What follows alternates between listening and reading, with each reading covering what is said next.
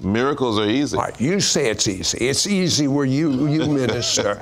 But the fact is there are millions of believers. There are many even watching us right now. They don't see miracles in their church. They don't see miracles when they pray. Why? Well, one of the reasons is, unfortunately, I call it the great omission. You know, Jesus calls it, we call it the Great Commission, go into all the world and preach the gospel.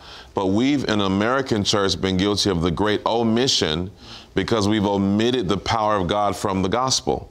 And when you remove God's power from the gospel, all you have is a spell. And people have been under the spell of intellectualism. They've been under the spell of powerless religion. And it's time for people to come back under the gospel, which is the demonstration of the authentic power of God.